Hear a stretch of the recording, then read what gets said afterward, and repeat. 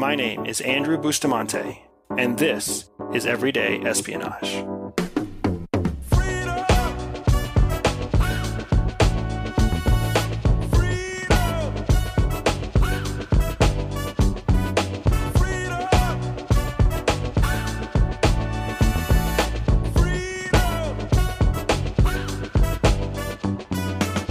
I am just so excited to be starting Season 7 of the Everyday Espionage podcast with you today. It has been a long break since we finished Season 6.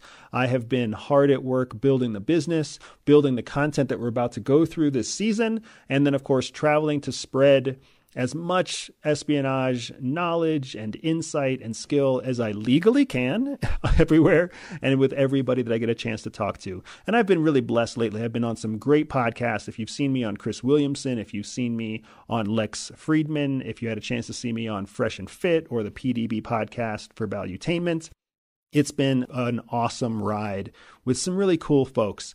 And, you know, as I think through what my last 6 months have looked like, you know, building the business and building the podcast, an important lesson that I think perfectly speaks to the goal of Season 7 comes to mind, right? Our mission with Season 7 is to talk about tactics that get you an unfair advantage over everyone else. And what I have seen as 2022 has come to an end, and I do a final review of my own business, I have watched at least 3 of my peers, 3 other fellow business owners who started businesses in different spaces, who were friends or contacts of mine from my day at the agency. I've watched how 2022 brought their businesses to their knees. And there's been a couple of really good people who work really hard who have had to make major changes because of the way that their business has turned out in 2022.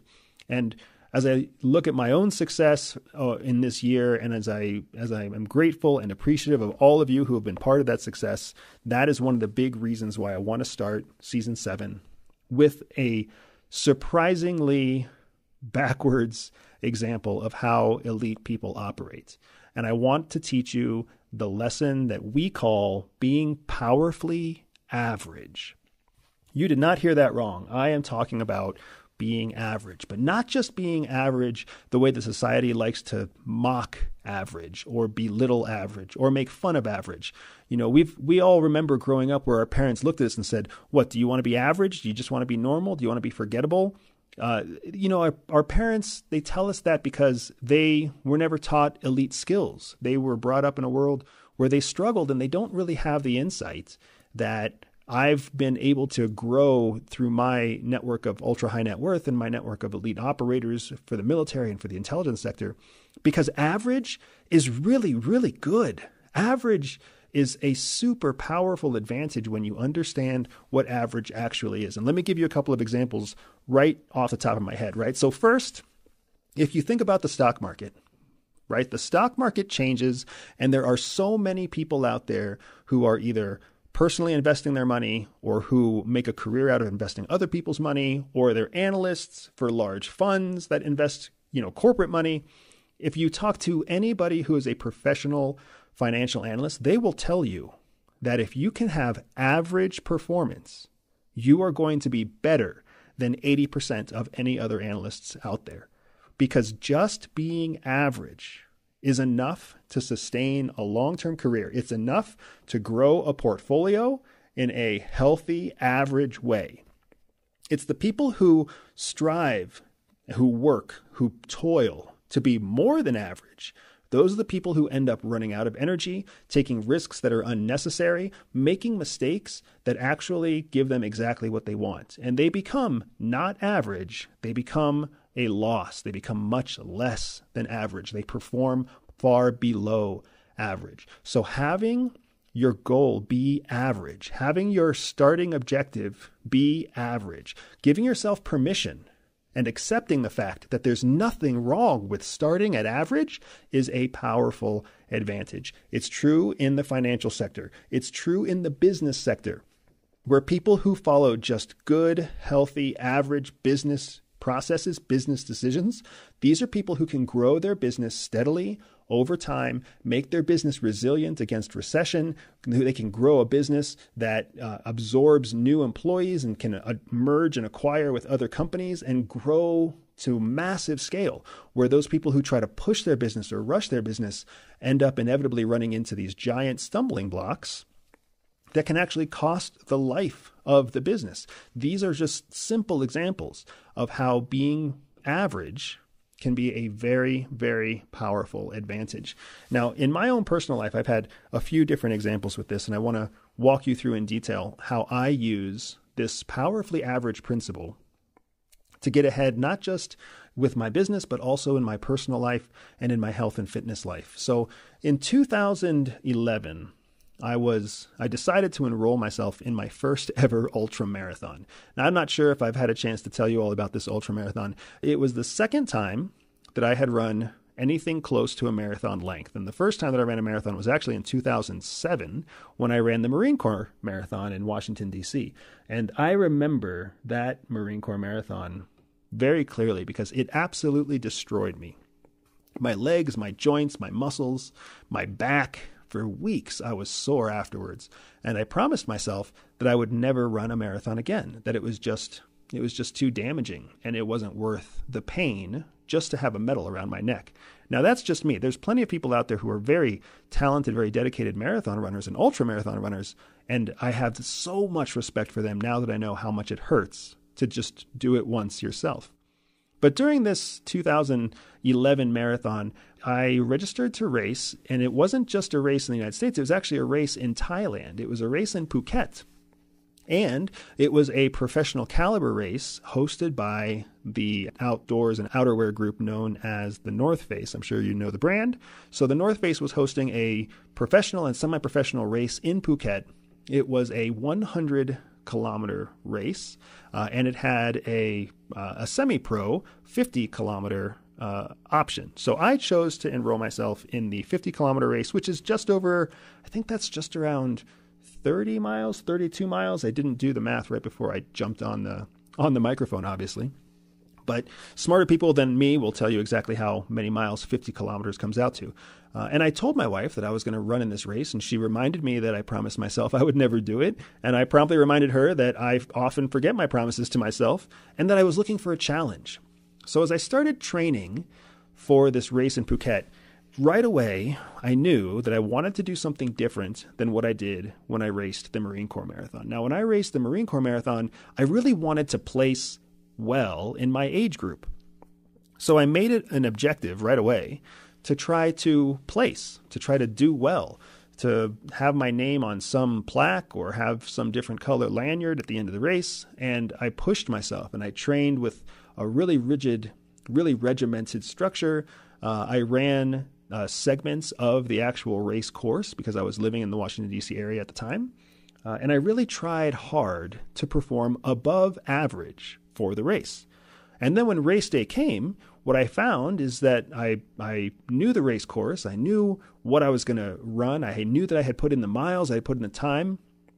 But what I had also done is I had also built up this pressure, this expectation of myself that the criteria to have a good race was to place.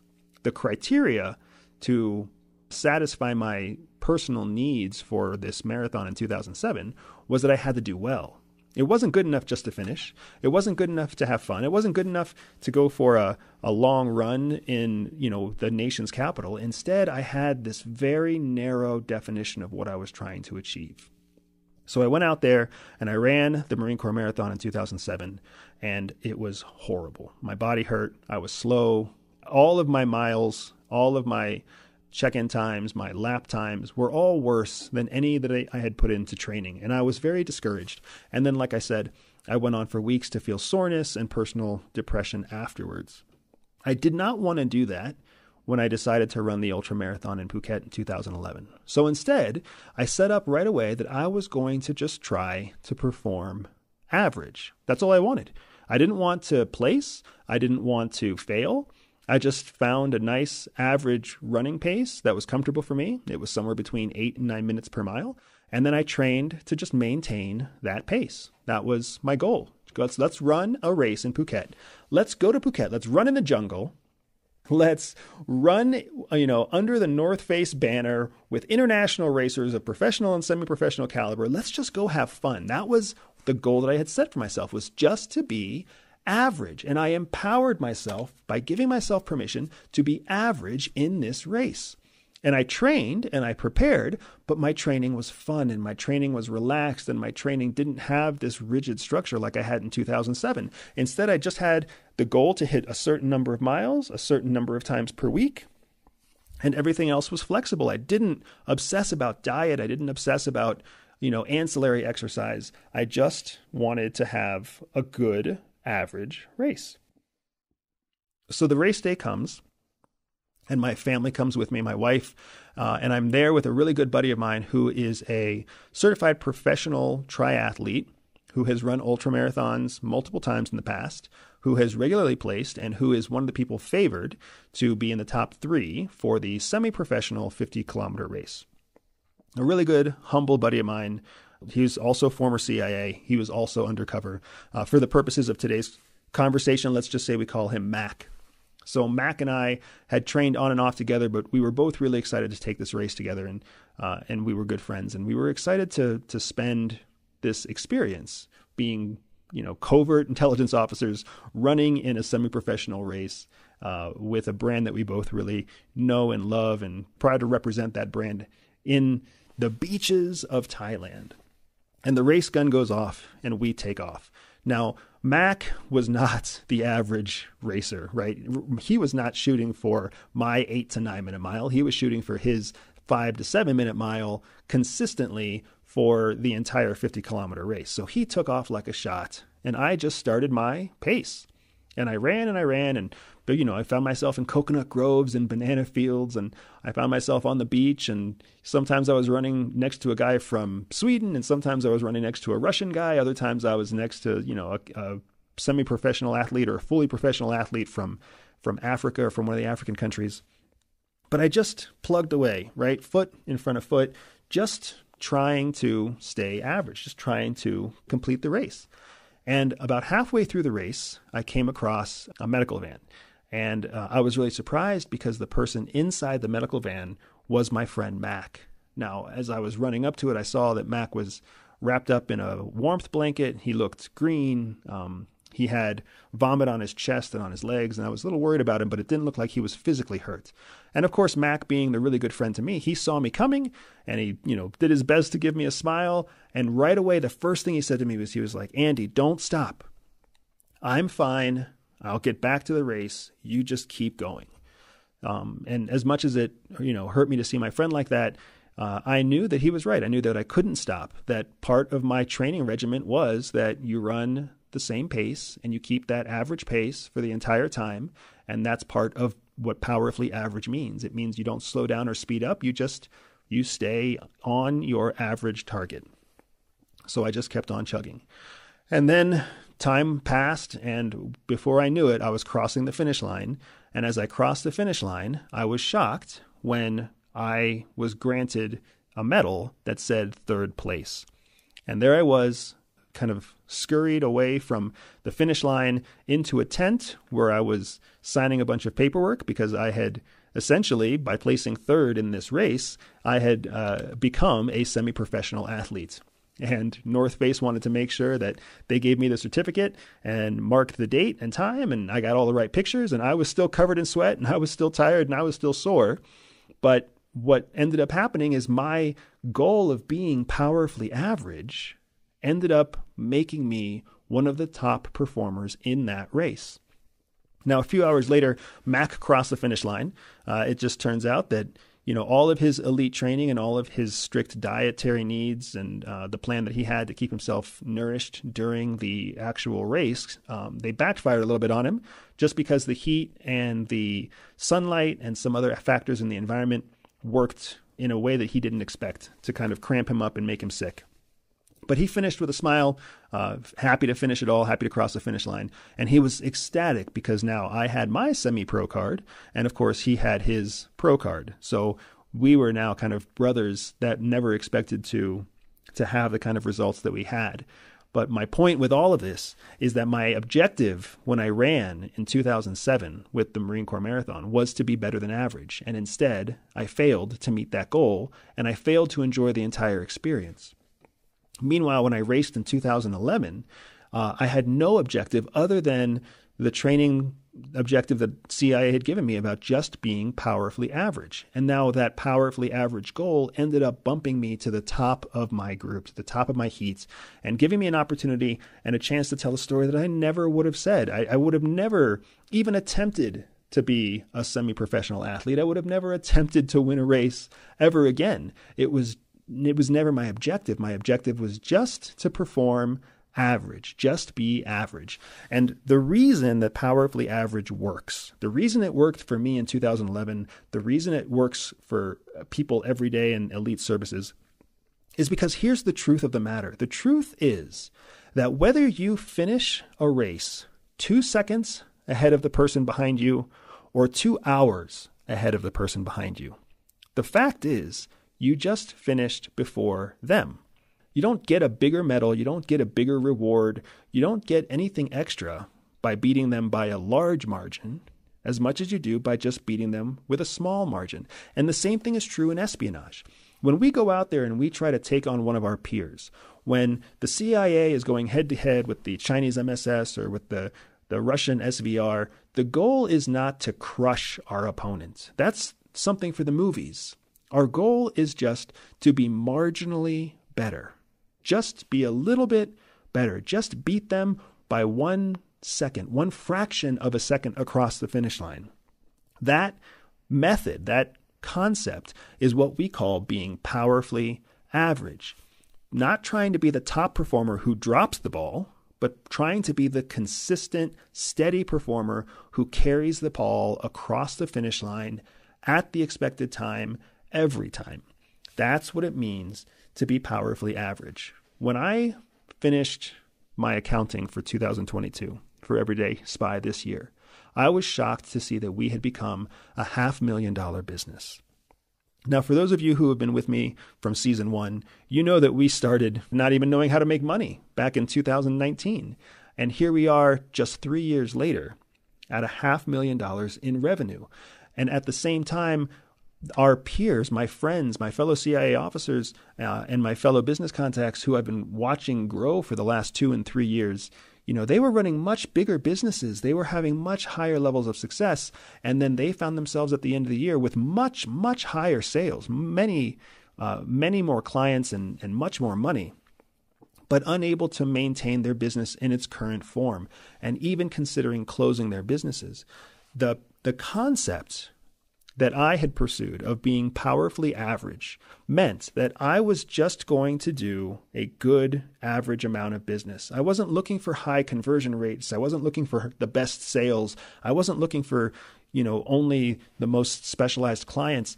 I was just trying to do a good job for every person, every time.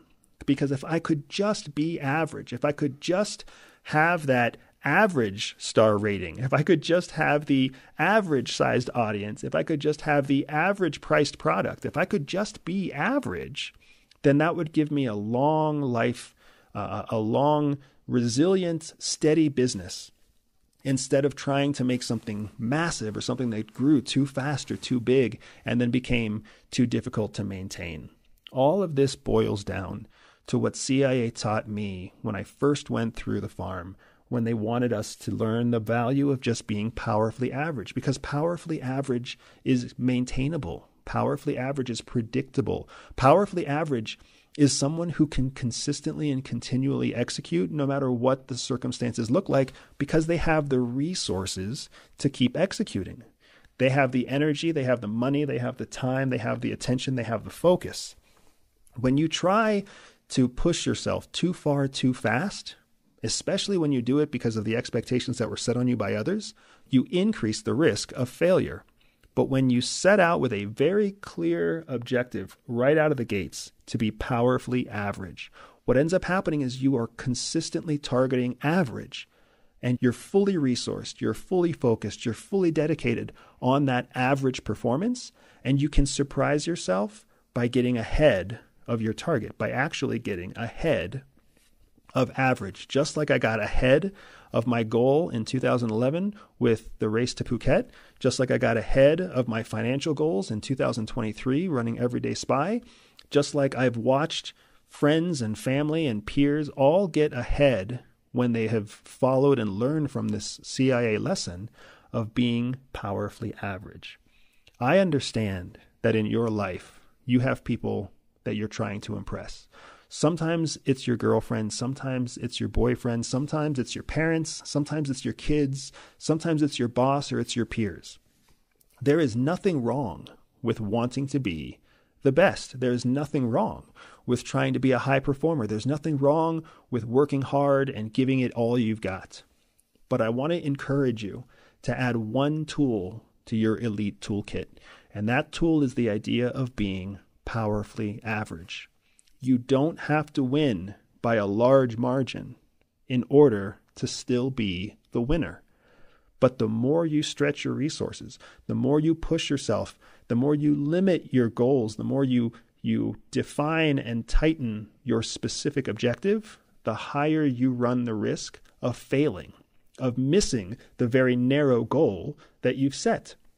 So I want to encourage you, consider, where can you set a wider objective? Where can you be more forgiving about being average? Where can you pull back and conserve resources so that you have the grit and the tenacity and the energy to push through those really hard parts? Whether it's a business that has to work through one of the worst financial environments that we've ever seen, like what happened in 2022, or whether you have to survive a massive collapse of industry like we saw with COVID in 2021, you want to always have the reserves, have the resources on call for the unexpected.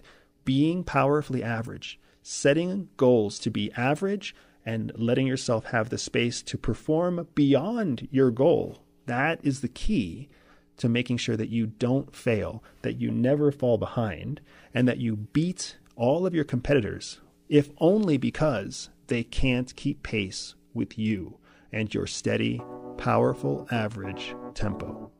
That is Everyday Espionage. Everyday Espionage is dedicated to one thing: educating everyday people. I know that not everyone will listen, but those who listen will learn.